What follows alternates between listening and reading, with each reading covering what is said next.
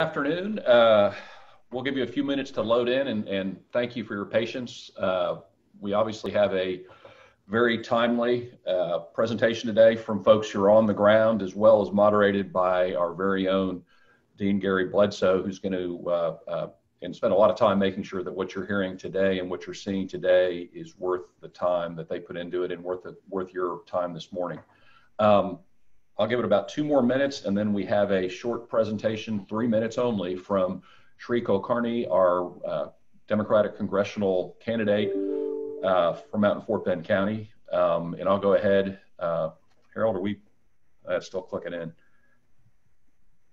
Let's go ahead, Harold, and go ahead and start with that, please. Thank you, and we'll be back, and I'll introduce our panel and get going.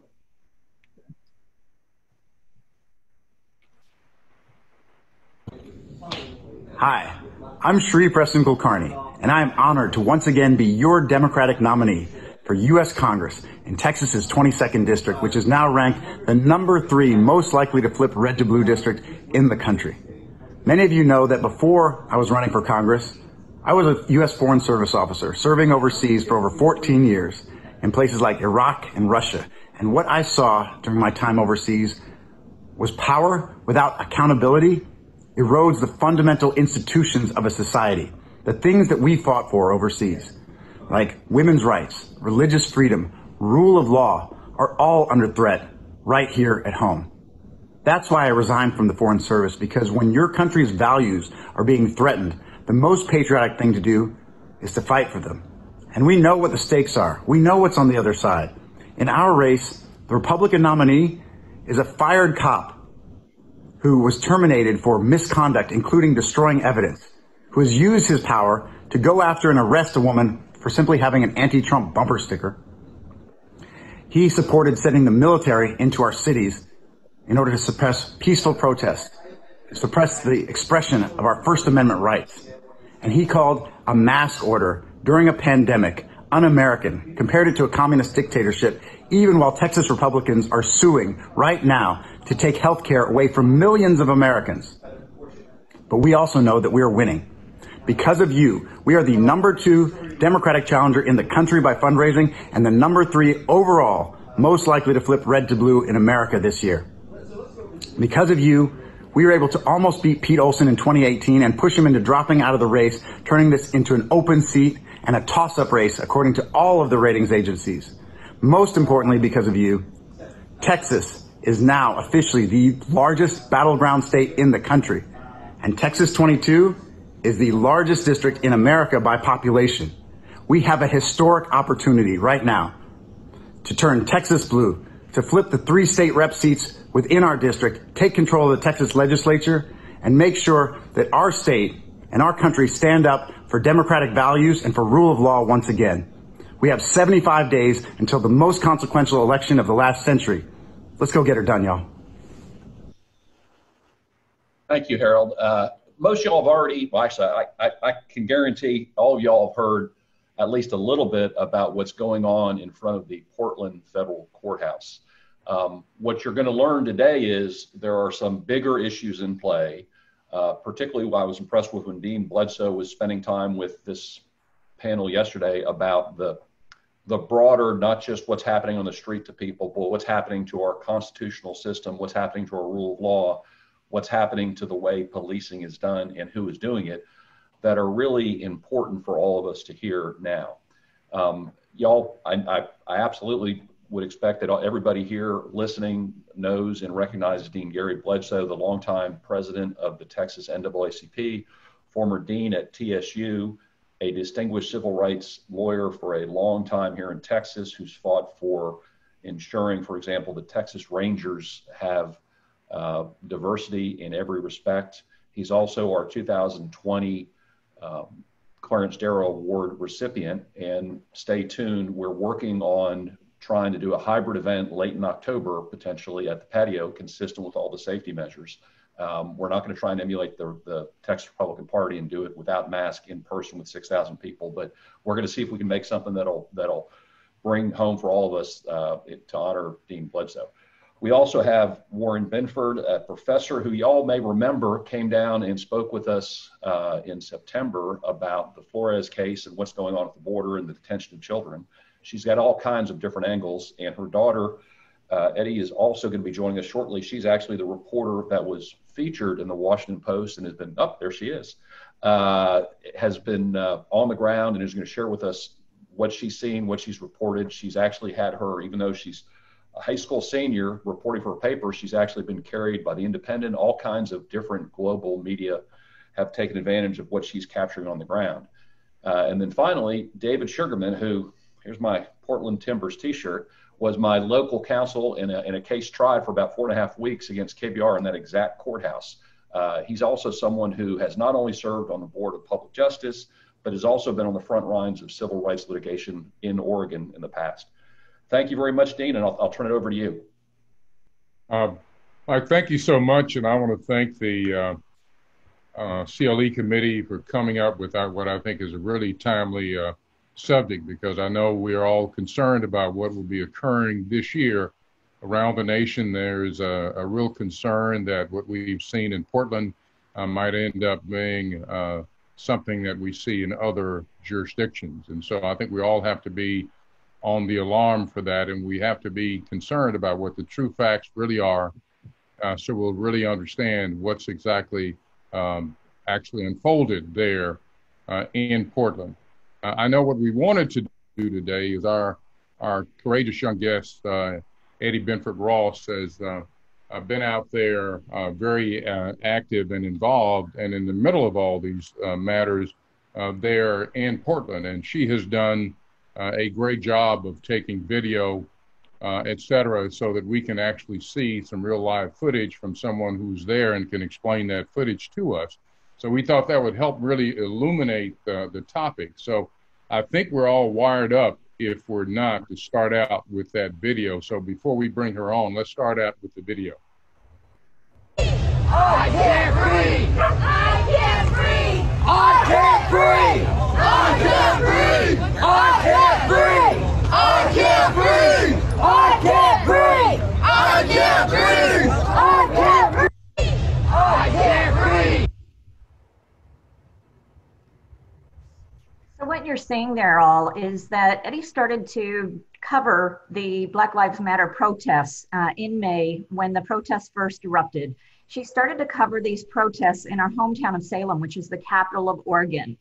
For the next month and a half, she continued to cover those protests on a regular basis. The first few nights, we did have local Salem police who were using some tear gas and engaging in paramilitary tactics, but with condemnation of the Salem community, they stopped doing that almost immediately, and the protests continued in a peaceful way for the next month and a half.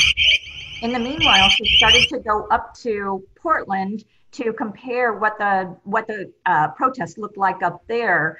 And after the feds started to take over downtown Portland, she moved her reporting on an almost nightly basis to the peaceful protests in Portland, which were followed by paramilitary tactics by the federal agents. During that time, she has regularly witnessed widespread violence indiscriminately against the organizers and against the participants. Even a city council member who was organizing the protests the first night that she was up there after the feds arrived, and Eddy witnessed that group being tear gassed by the feds without provocation. As the time went on, she saw more and more aggressive tactics consistent with shock and awe campaigns. And despite those tactics, she continued to witness more and more people showing up and protesting, both in favor of ending racism in America, police brutality, as well as the federal presence and aggression here in Portland. So these are a sample of videos and pictures that you're going to see from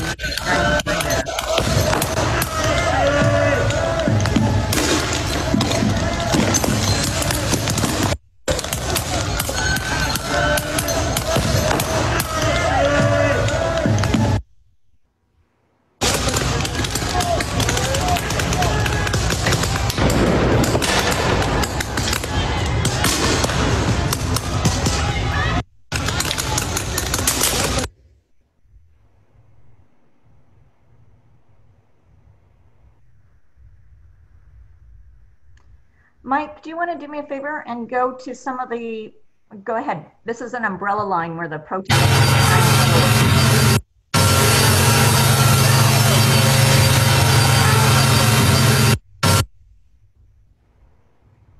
Some of the tactics that we've seen the protesters using is using umbrellas to try and defend themselves against the less lethal munitions that the federal agents are using. And also we had what's called a dad pod PDX show up with leaf blowers in order to try and blow the tear gas and pepper gas away from the protesters. After several days of this, the federal agents actually showed up with their leaf blowers, and we on a number of nights have seen the protesters on one side of the fence trying to blow the tear gas back away from the protesters, and federal agents on the other side of the fence trying to blow the tear gas and pepper gas back at the protesters.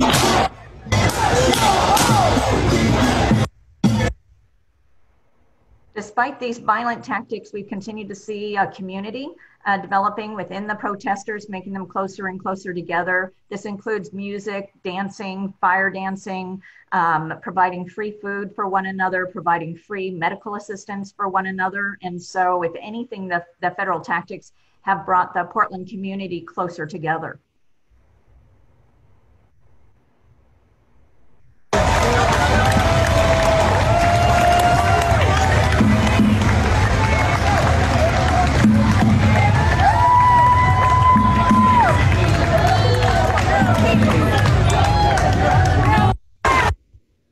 One of the main things that we've seen evolve here in Portland is different walls. We've seen walls of mothers, walls of social workers, walls of vets. We've seen that dad pod PDX. We have seen walls of lawyers. We have seen walls of chefs coming in their chef uniforms.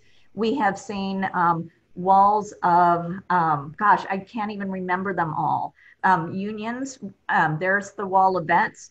And there are some nights when we've seen over 6,000 people gathering outside the federal courthouse and the Justice Center, taking a stand both against racism in America as well as federal overreach by unleashing their troops. There's a picture of a wall of healthcare workers. In addition to standing against what the feds are doing and against racism, that some of these healthcare workers have been providing free medical services, as I stated, around the courthouse, particularly to protests that are injured by federal tactics. The federal tactics include releasing a number of gases, including those that violate the Geneva Convention.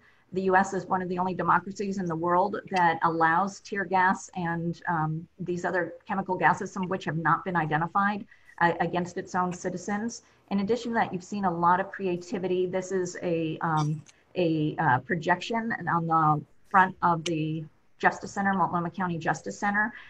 The protesters frequently come up with new projections. The federal agents are often portrayed as stormtroopers, and in fact, the Star Wars theme song is often played when they come marching out. You often have victims of police brutality also projected on the walls around the courthouse. And so the protesters continue to get more and more creative in how they get their messages out there and keep the movement alive.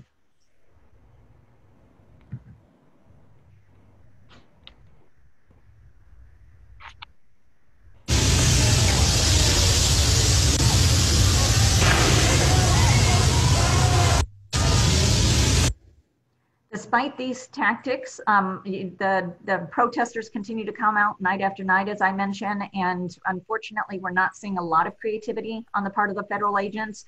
You know, what we've seen overall, we have seen both sides trying to adapt to the other, but what we have also seen.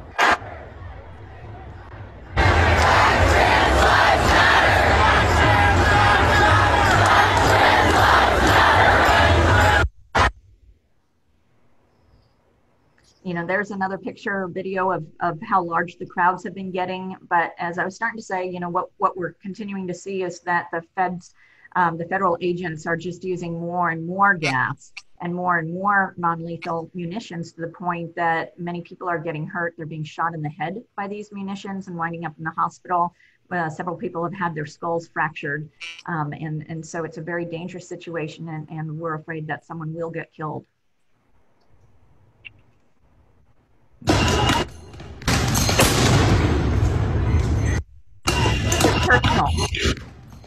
me, I want you to take a look at that flashbang and how close it is to the videographer. That is Eddy, who is, just finished her junior year in high school and has been going up there night after night, often till 4 o'clock in the morning. And she has been repeatedly targeted by federal agents. They have regularly deployed flashbangs right near her, even though there's no one else other than her mom or her dad. I'm her mom, or her dad. We switch off, shadowing her to make sure that she's safe. And despite her age and being clearly marked as press and us shadowing her to try and protect her, there are seven instances in which she has been harmed by the agents. We at the beginning, I thought maybe these were incidental because it's a dangerous situation, but after reading other declarations and a case brought by the ACLU against the federal agents, it became clear to me that the federal agents were intentionally targeting members of the press and that they were defending their decision to target members of the press. And so I no longer can believe that it was an accident. And you can see her turning away when the flashbang goes off against her. In addition to that flashbang, there was another flashbang that was set off right next to her. I grabbed it. It was clearly marked BORTAC, which is the elite tactical unit of Border Patrol. And that BORTAC grenade is the largest flashbang grenade that's made by Defense Technologies. And in fact, we read the manufacturer's instructions and it was not being used in accordance with the manufacturer's instructions. In fact, we have repeatedly seen these, the federal agents intentionally misusing the weapons that they brought. This is what Eddy looked like when they set off that BORTAC grenade right next to her. She was clearly marked as press. She had press in yellow reflective tape. She had added this because she had been targeted so many times that night. And this is what she looks like now. Eddy used the money that she was going to use for her prom dress to buy a bulletproof vest instead. So that's what you see there, because there were so many people getting hurt and the federal agents started to bring assault rifles to the protests. And so she, again, increased even more her labeling and her visibility, as well as her protective.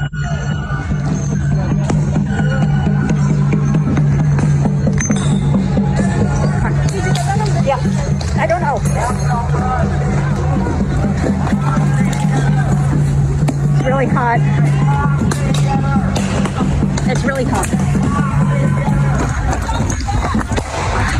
Very hot.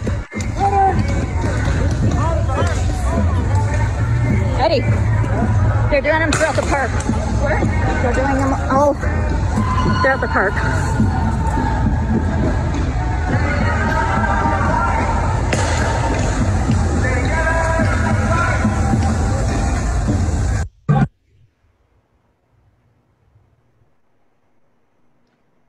So that was the video of the flashbang grenade that was dispatched by BORTAC targeting Eddy. I'm doing a lot of talking for her right now just because she has been kicked out and is trying to get back in. And so I apologize. This is supposed to be her presentation, not mine. But when I wasn't hearing her, I stepped in. So she's trying to come back in. While she is, I wonder if it makes sense, David, for us to switch back in. Do you want to talk about some of the legal issues that we're seeing while she tries to get back into the panel? Yeah, I'll leave that to Dean Blesoe to sort of maybe suggest where we want to go, if that's okay. Oh, sure, David. Thank you. What I would, the big issue is why the federal troops were there in the first place, right? And so I think that clearly Eddy's coverage is for a large period of time. And so I'd like to ask both of you, in terms of what you have seen and the stated explanation for the federal troops being sent to Portland, being that there was a need to protect the federal building and the lives inside. And I guess politically what President Trump is saying is that the local authorities weren't handling their business. And so what's the real truth when you look at the facts and things that you all have seen about whether or not there was any legitimacy from the beginning in terms of assigning federal troops to Portland? David? Thank you. Great to be with everybody. So the contrary to the portrayal in the press, the protests and in some of the press, I should say, the national press and particular outlets and the president, the demonstrations were waning. There were smaller crowds, and I think Eddy can talk about this in more detail. But there certainly was there's about a 3 square block radius of downtown, the Hatfield Courthouse, federal courthouse, built to withstand a terrorist attack. A stone building has been heavily graffitied, and the Justice Center, a county jail, and police building a block away or adjacent has also been heavily hit. The federal facility, the damage was mostly graffiti, and certainly our local police, who are no angels themselves, were capable of managing these protests. The stated basis legally, there's the legal and the political. The legal theory was, well, the feds have the authority to protect federal property. Well, sure, that's true as far as it goes. But of course, if you listen to any iteration of the president, you hear that the city's been trashed, the anarchists are running amok, Antifa, blah, blah, blah, blah, blah. None of that's true. My office is half a mile from the site. I walk down there all the time. The city's been affected by COVID. The city's had its economic struggles with houselessness. But the city is functioning just fine. And there's a very small area of dysfunction in about a 3 block radius. And really, that's very, very late at night. The one thing I would say before kicking it back is you can really see something concrete that highlights a disparity between what they say and what they mean. And I'm old enough, I grew up on that magazine. It was a regular feature. What they say, what they really mean. Well, what they say is we're there to protect the federal buildings. But there's extensive footage, extensive narrative, extensive experience where these agents, and they're unnamed and unmasked or unmarked, are 2, 3, 4, 5 blocks from the courthouse, firing on people who were moving away. That's not protecting property. So, I can see the very important point there. So what you're saying is that people who were no threat because they were even moving away from the area they're supposed to be protecting, that they actually pursued them and fired at them when they presented no threat, and whatever threat there had been, if there had been one, had been clearly eliminated. And so you're saying that they're really being very much proactive and aggressive, and in other words, trying to make something happen. I think they're very intentionally targeting people, and they're going well beyond the limits of jurisdictional authority. The other thing that we see repeatedly is that they are literally gassing and firing on people with no warning, no declaration of a riot. So there are people out there, peaceful protesters out in the park, presenting absolutely no threat whatsoever. And we have multiple examples of this, and they're firing tear gas on people. Now, they don't like the message Black Lives Matter, I guess, or they want to show that First Amendment rights don't matter either. But it's clearly in a classic setting where they are simply going to do what they want to do to stifle dissent. Portland has a long history of protest of dissent. It's sort of baked into the DNA of this odd city. They take the hornet's nest. So, Eddy, you're really courageous, and we really have to take our hats off to you. And I think you were doing a number of things, and maybe wearing more than one hat when you were out there, besides being a concerned citizen representing the National Lawyers Guild, and actually being a media person for your school newspaper. And I want to get into a whole discussion about what your video, what your observations have shown in reference to that whole issue about whether or not federal troops were needed.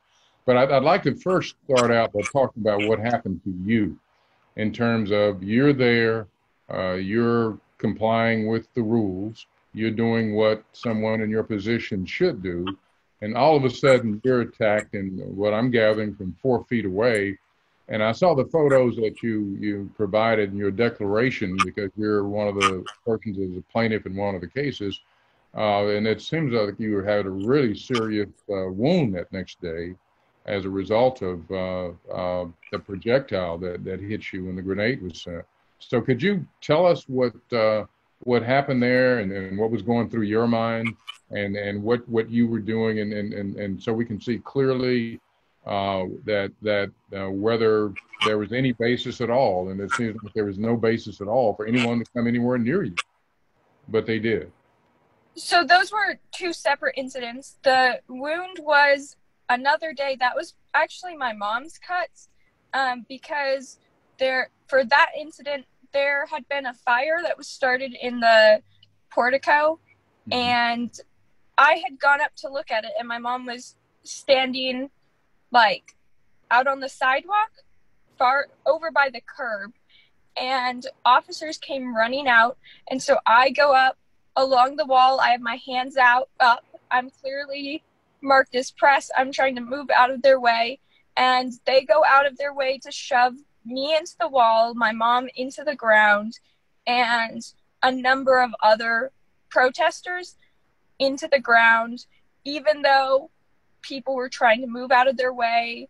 People were not trying to interfere with them putting out the fire. And despite both me and my mom being clearly marked as press, they shoved both of us. So she was the one who got all those cuts from that, because she was shoved to the ground, and I was just shoved into a wall. But then we've had several flashbangs, stun grenades thrown at us, including the ones in those videos, and those are deafening. They hurt your ears. You can hardly hear afterwards.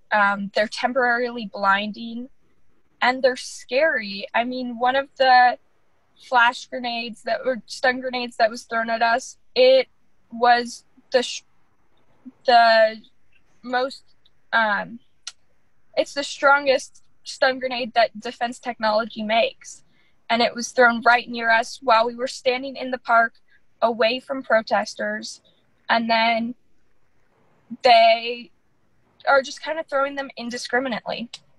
And then another instance where it seems that in this case it seems like they were targeting media. I was standing with the press corps, so there were about half a dozen members of the press standing off to the side of the police line, and protesters were out there facing the police line. And there was an officer that turned his munitions gun and pointed it right at the press corps, despite there being no protesters near us. And then another officer comes over, tells him, "That's media, don't shoot." The first officer then turns his munitions gun away towards the protesters, and then proceeds to turn it back and point it right at me. So we're seeing time and time again that journalists are being targeted, or they're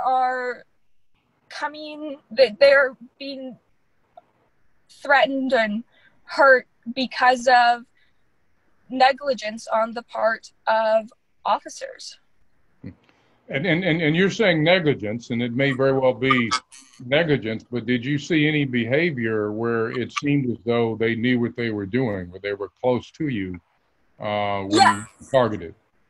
Yes. So I think there are different motivations behind different incidents that we've seen and that I've experienced. I don't necessarily think one of the instances where they threw a stun grenade, they kind of just lobbed it over a wall, and it was near us and there was no one near us. But I don't think that was targeting us. I think that was negligence on the part of the officers, because they didn't really check their line of sight or anything before throwing that stun grenade.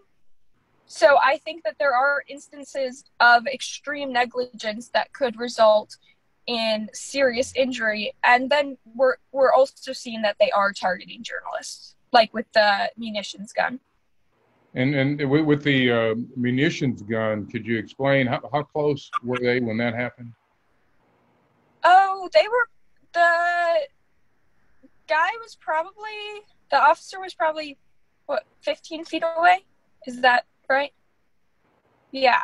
And luckily he didn't shoot or anything, but why he would feel the need to point the gun at the press and then, after being told not to, turn it back and point it at us again, clearly shows that he has some sort of issue with the press. Yeah. And were you afraid during any of this time? Oh yeah, it is scary down there. It's a very dynamic and dangerous situation, and we're seeing people get seriously injured. And I think that if it were to continue the way that it's been continuing, I think that someone could end up with an injury that results in their death, because of how the officers are using the weapons, often ignoring the guidelines and the rules for how to use them. And we're seeing that that's extremely, extremely dangerous. We're seeing people with skull fractures, all of that kind of stuff. So what I'm gathering from you is that your fears and concerns that you had were not fears of the protesters and whatever they were doing, that the fears that you had were, you were fearful of what the federal officers might do. Yes. I think that most of the protesters' actions are not to cause serious harm. I think there is a handful of agitators who do want to cause harm to officers. They're shining lasers in officers' eyes, although to counter that, officers are also using lasers to indicate protesters, like where other officers should fire. So that goes both ways. Okay. Now, I think you raised some really significant questions in terms of the actual use of the equipment that was being used allegedly for crowd control. And Warren, I know you've got some specific thoughts. You went into those a bit earlier, but maybe you could go more into the types of items that they're using, whether it's grenades or rubber bullets or what have you. And I think you told us yesterday there was even a person who was wearing a helmet that you talked with, that one of those bullets hit the helmet and actually fractured the skull. And so even these devices are so, they may not be your traditional type weapons or what have you, but they may actually cause harm even if you're wearing a protective gear like a helmet. And I see, so would you kind of explain to us the seriousness of what's actually being done in terms of the actual methods of crowd control that are being used and how they're dangerous to the public? Yeah. So the main methods of crowd control that we're seeing are different types of chemical gas canisters and smoke. And what will happen is that when the feds come out, sometimes they come out with provocation. Like Eddie was saying, sometimes people will be throwing things at the courthouse. Sometimes people will be yelling at the officers. Sometimes they might be tagging the walls of the courthouse. Sometimes they might start small fires. Keep in mind that this courthouse is stone and marble, that this is a fortress. This courthouse is a gorgeous fortress that will last forever. You know, it will outlast all of us. It's not going to catch on fire, but it absolutely, in my mind, is wrong for people to be tagging it, to be starting these small fires, et cetera. They shouldn't be doing those things. They should not be throwing things at the officers. They throw things like donuts. They throw things like, you know, cans, water bottles, et cetera. They shouldn't be doing that.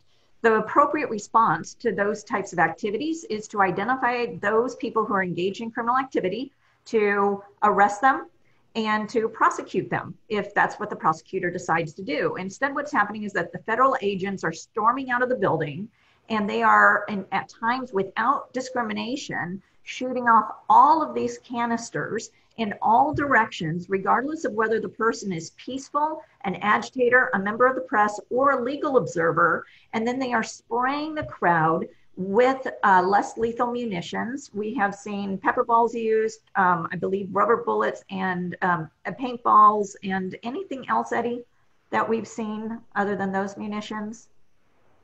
I don't think so. And then have you talked about the gas that they're using? Why don't you talk about the gas in the Geneva Convention? So they're also using tear gas. We're seeing them use pepper spray extensively now. Because protesters have, almost all the protesters have gas masks now. And so the tear gas isn't as effective.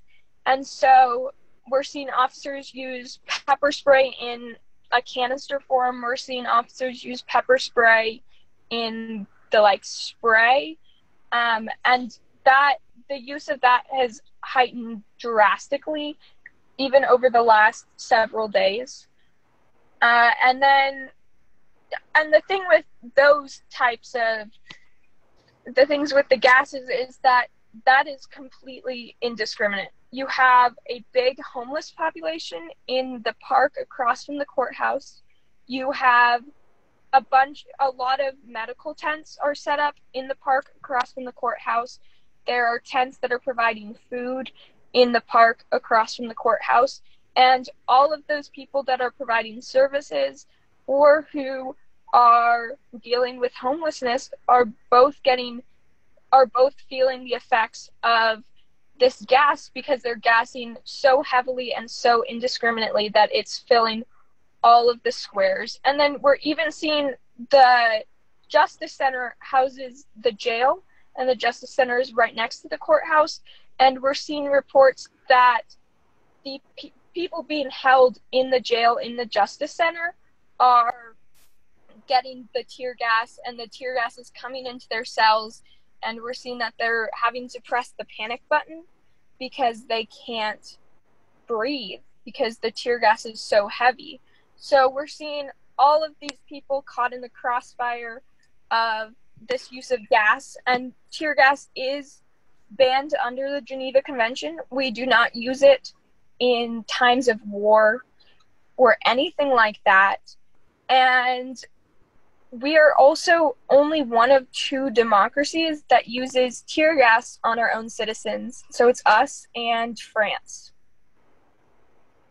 Now, as far as... So let me, I think that, were you going to add something, Warren? Yeah, I was going to add 2 things. One is the targeting of certain protesters. So, you know, you had asked about helmets, and one of the things that concerns me is that at night, there is a large number of white people out there, including the agitators, and there are some Black people there, but in my observation, I know at least a couple of Black people who have been shot in the head by the federal agents and have been injured. And that really concerns me, because on the one hand, it seems like they are spraying the crowd with these non-lethal munitions, but at the same time, less lethal munitions, but at the same time, the fact that Black people continue to be hit in their head at what appears to be, you know, casually at a disproportionate rate is deeply concerning to me. In addition to my fear that they might be targeting certain peaceful protesters who happen to be Black, Eddie watched as one agent pointed at 2 protesters, and then the person next to him shot a canister, it was a flashbang grenade, right at the feet of these protesters. despite the fact that the canister that we have that they deployed towards Eddy clearly says that you need to shoot this only in areas that have been cleared of people and where everybody is wearing both eye and ear protection. So they're not following the manufacturer's instructions, like she said. But in addition to that, you know, she's witnessed at least one occasion where two peaceful protesters have been pointed out, and then it was deployed in a way that was intentionally harmful towards them. So, Warren, what you're actually saying is quite interesting there, in that what you're saying is that from what you have seen, there appears to be a clear targeting by officials of African Americans in the crowd, because what I'm gathering is because of the population of Portland, among other issues, the percentage of African Americans in these crowds have been very low. Is that right? That's my fear. You know, and that's a casual observation. I don't have the numbers, but just the fact that I have repeatedly seen, you know, African Americans and other people of color who have been hit in the head. And I've seen the population of this crowd, and it is overwhelmingly white. And it's like, how is it that these are the people who are getting hit? You know, in the press as well. David, I'd like to maybe ask you, I know we want to talk about some of the legal issues that are involved. And I know that, I think from what you had indicated yesterday, there are at least 4 suits that you're aware of that have been filed. I know Eddy's part of one of the suits.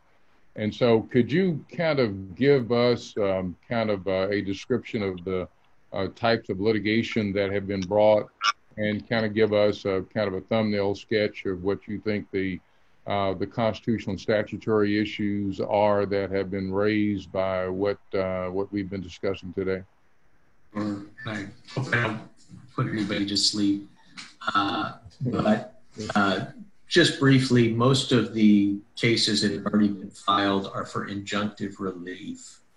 And the state of Oregon brought one purporting to be on behalf of all citizens of the state of Oregon. The case has been dismissed for lack of Article 3 standing. The ACLU filed a targeted, careful injunctive relief case protecting or prohibiting targeting of medics and press. And I think Eddy is a plaintiff in that, if I'm not mistaken, or has participated as a declarant.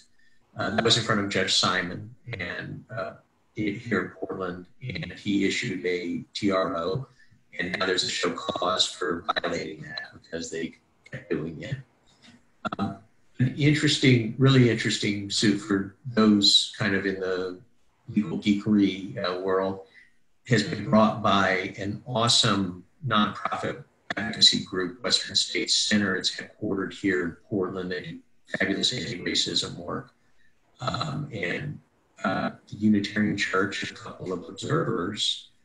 And in that case, they are alleging, they're seeking injunctive relief for violation of the 10th Amendment, essentially, because, you know, the idea that the feds can send forces to protect federal property, I don't think anybody disputes.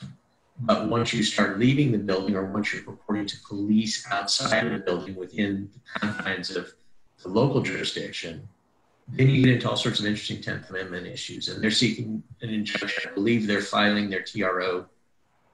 They filed their TRO, or they're about to file their TRO, temporary restraining order, excuse me. And then I am part of a team that is putting together a mass of individual claims for peaceful protesters who have been harmed. It'll essentially be 1983 Bivens type claims for those who do civil rights work, and also common law tort to the extent those are in play. What's interesting again is that these protester situations implicate all sorts of different constitutional rights. We've touched briefly on the 10th Amendment. We've touched briefly on the First Amendment. There are a number of detainment cases without probable cause, and in fact, the feds have practically admitted it by saying publicly things like, yeah, that guy was standing next to somebody who was suspicious, so we grabbed him. Okay, well, last I checked, and I'm not a criminal law procedure person, but last I checked, that's kind of the antithesis of probable cause. Probable cause would be the guy who did something, not the person standing next to the guy who you thought did something. So there are arrest cases, false arrest cases. There are excessive force cases, of course. There's certainly Eddy's videos, a lot of descriptions, a lot of the folks we've talked to, a lot of the news accounts have, pretty clearly make a showing of deliberate indifference and reckless disregard, which are buzzwords and standards that operate in the 1983 realm. The last thing I want to kind of touch briefly is, we've gotten some feedback or some pushback, and people ask, well, aren't you sort of feeding the Trumps? He's really good with media. They're going to distort this, right? They're gonna. Don't y'all think you should sit quiet a little bit? And I will tell you that our city's been invaded by the feds, right? And I certainly didn't wake up one morning and decide, I know, let me file a cluster of civil rights suits. And I know my colleagues at ACLU didn't have a plan to file injunction cases to protect people like Eddy and medics who were out on the scene. But we can't really sit back and let that happen, right? Resistance and pushback are essential if you're fighting this kind of darkness. And the fact that they may use this for their propaganda is just one of those things. Well, it would seem to me, David, let me just make a comment there. It would seem to me that the facts will come out more so in litigation, that you're probably doing a public service by bringing the actions, because when you have one side saying one thing and another saying a different thing, when you start getting people under oath or what have you, or bringing forth information in a different context, it seems to me like the truth has a real possibility of coming out. So I would think that would be the contrary position in terms of whether or not President Trump or anyone is able to manipulate this and demagogue this and make this into a 1968 Democratic convention, which is, I think, what's actually being attempted in some ways here. So, but one of the questions I would have as well, I think we might all have interest in case this kind of goes around the country, is that there's the issue of the legality of all these different agencies. I know Warren talked about how she's fought the Border Patrol, and it was so ironic then to see the Border Patrol come and start harming a member of her family, right? And so they got all these amalgamation of unknown agencies or what have you, and they're there. Is that kind of an issue in the claims that you're going to be bringing in? And what is kind of the rule, the way you would understand it, about when there's a legitimate right to actually bring in federal troops and what they must do? Well, we're certainly not only looking at that, but we're also looking at delegation, and we have good reason to believe that a lot of these anonymous agents are in fact contractors and mercenary. So we're going to be breaking down as we get into discovery, because it has not been transparent at all exactly which agency invoking what authority is doing all of these things. And I'm going to guess, knowing our adversaries, if they didn't quite think this through and do it by the book, what exactly that's going to look like is going to be an open question, because we need to do our discovery to figure out, who was deployed under what authority. Under what authority do you claim the right, for example, to declare this a riot, right? And under what power and authority do you declare that the feds have that ability to declare that locally and also respond, right? And what was delegated to you and what could have been delegated to you. And the state government and the local government have been pushing back and saying, we don't want you here. In other words, it's not as if the mayor of Portland purported to delegate or call in, and the governor has been very outspoken. So our team has not done any discovery. We don't know enough yet to know, but I'm really interested to see how that plays out. I suspect that Professor Binford may have some thoughts about that as well, because I know she's had to look at this within her advocacy work in immigration. Yeah. So let me, what I want to say is that on the one level, there's the concern that you have ICE agents and Border Patrol agents who are marching through the streets of Portland and harming U.S. citizens. In addition to that, you know, we have heard, and I have interviewed at least one young man who was walking down the street, walking down the sidewalk in downtown Portland 4 nights ago now, and a Federal Patrol or Federal Protective Service car drove by. He lifted his hand, flipped off the officers, and they then pulled over in front of him,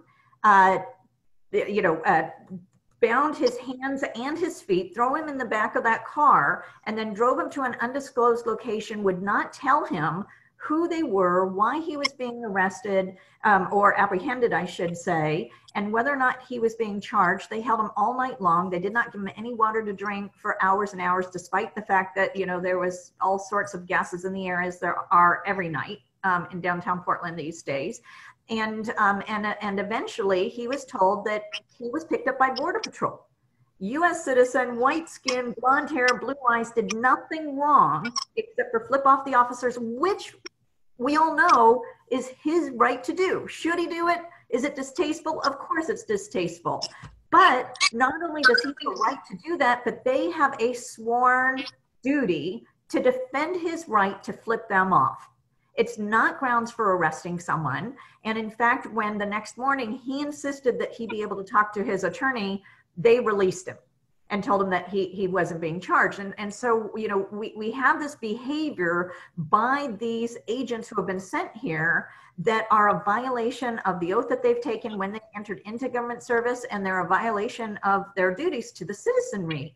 In addition to that, the stated purpose of the administration sending these agents into the streets of Portland was that they were going to quell the protests.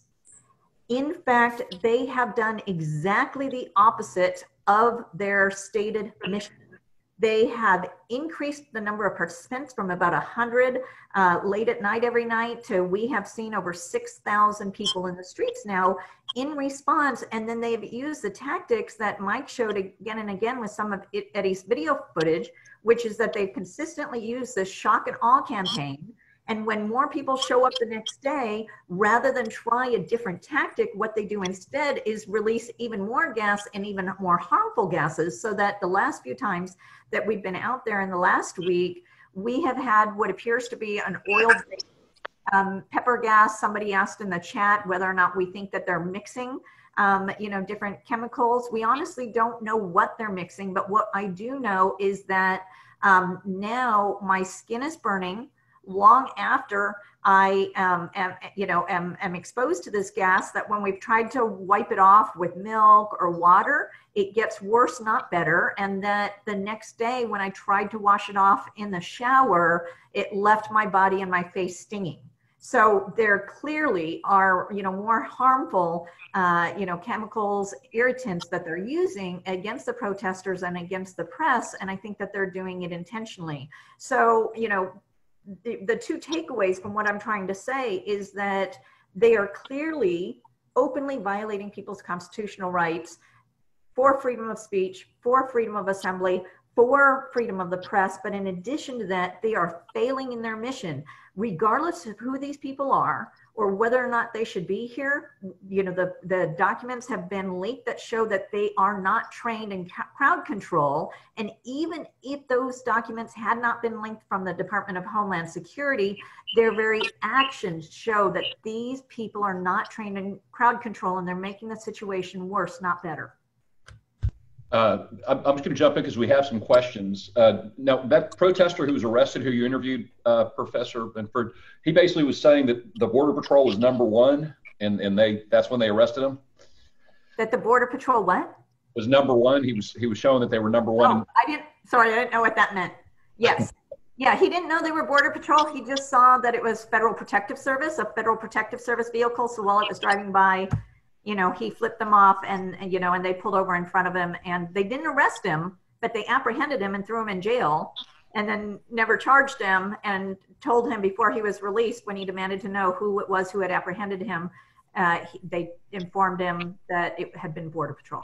Well, and that's why I thought this was so appropriate. I remembered this from the court. It really is a beautiful courthouse, but it's engraved right in the front door. The boisterous sea of liberty is never without a wave, which is pretty appropriate when you're talking about someone expressing his or her right to have an opinion. And this is just some photos, I guess, of what the park up there. It really is a beautiful courthouse. It's a beautiful area.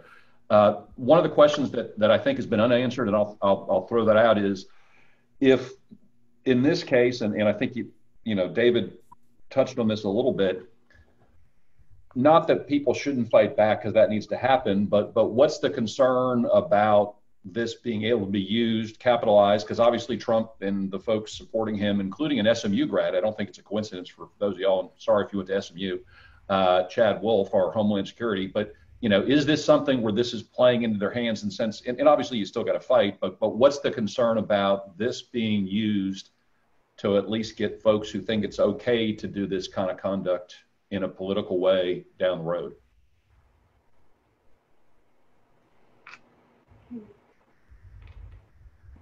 Well, I think it's clearly political theater and then some.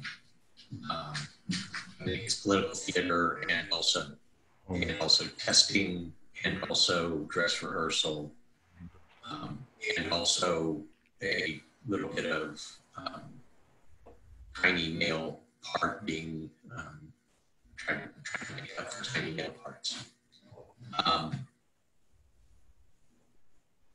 I don't feel like those of us, and especially I imagine what most of the folks who have been on the front lines would say, perhaps with a little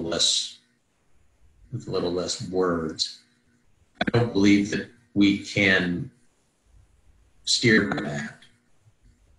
The fact that they will misuse everything, and their propaganda will do and will find. And I'm sure part of the reason that they cut a deal with the governor and supposedly are withdrawing, which we haven't really talked about, it may well have been the campaign telling them, we've milked this, it's time to go home, because you're at risk for this becoming a problem. So all of that is true. This can be misused. It will be part of their campaign. It will be part of their propaganda. But I can't give much weight to that, frankly, given where we are. So the next question is probably more for Eddie, I think, and that is, you know, and I know Professor Binford touched on this. Obviously, there are not everybody is an angel. Not every person out there at the park is doing what they should.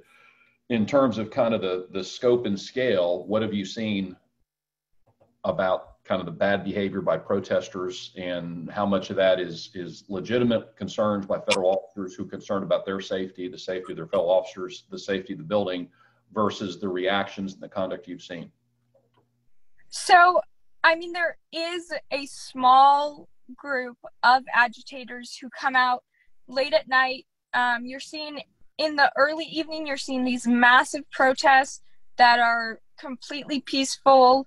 And those are, that happens like every early evening.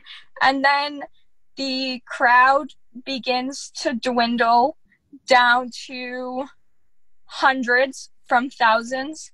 And then you'll see a small group of agitators who want to engage with federal officers. They want to get federal officers to come out of the building, all of that. So we're seeing people trying to light the plywood on the front of the building on fire on the front of the stone courthouse, which doesn't, like, there isn't really a legitimate concern that that's going to catch on fire because it is a stone courthouse.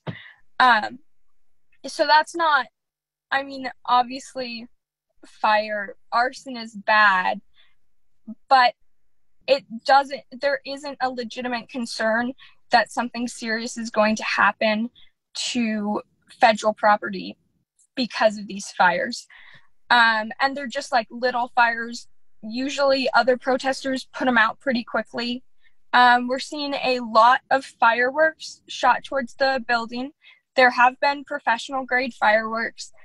There are a lot of the Roman candle ones too.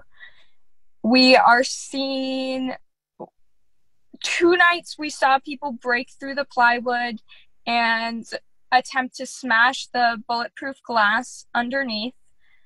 And then we've seen people, when the reinforced fence is up around the courthouse, that's come under a lot of contention. And we've seen protesters time and time again trying to pull the fence down. We've seen them dismantle the fence on several occasions and use it to barricade the front doors of the courthouse. We are seeing, so there's a lot with the fence. There are a lot of people that are climbing over the fence. And when officers do come out, we're seeing protesters throw things at them. It ranges in severity. I mean, I haven't seen any rocks, but DHS is saying that rocks have been thrown. We've also seen things like empty water bottles being thrown and things like that. So it kind of ranges in severity from water bottles and bouncy balls to rocks and fireworks. And so there are agitators, and there are people that want to provoke a response, but in a lot of these instances, it wouldn't be that hard to pick the agitators out of the crowd, especially if they're coming over the fence, because you're only having a handful of people coming over the fence, starting fires, shooting off fireworks, now that the fence is up. And so it isn't that hard to come out and take them into custody or something like that. So what we've seen is we haven't seen anything that warrants the extreme response that we are seeing from federal officers.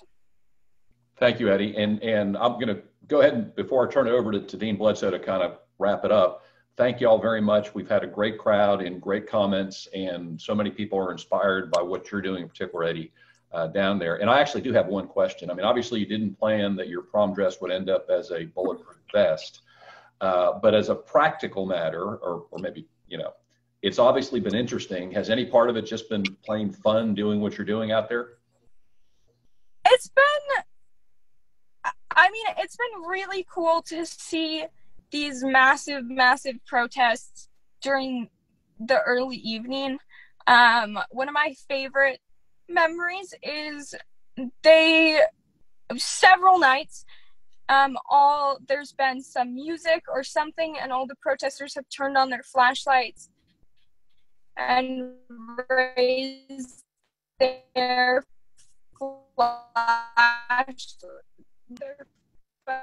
phones and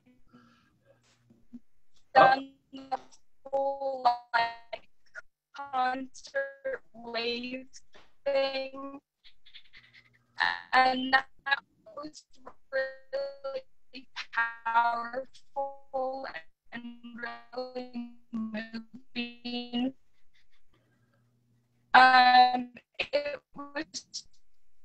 It was really funny how the crowd reacted the first time that federal officers came out.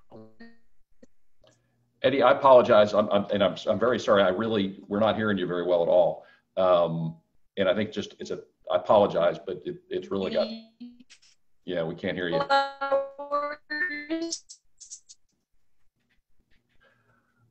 I apologize, Eddy. We've lost you, Eddy, pretty much in terms of the audio. Let me go ahead if I can.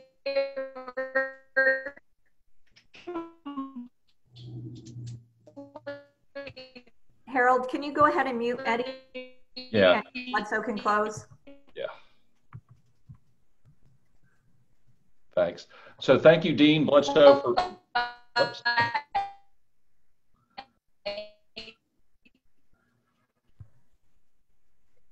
I think you're good now, Dean Blesoe. Thank you very much for leading this discussion. Well, go Well, it looks like I can't even get to her on the, yeah, okay, she's gone now. All right. Thank you very much for leading this panel. That's an interesting way to end. We've actually been very lucky. Well, you know, it's going to happen, but I apologize everybody for the technical issues, but can you go ahead, please, Dean Blesoe, and wrap it? We started a little late, so this is a great time for wrapping it. And thank you very much for David and Eddie and Warren and Dean Blesoe for being here, from all the members and the folks that attended. We've got great comments and great attendance. Thank you very much, Dean.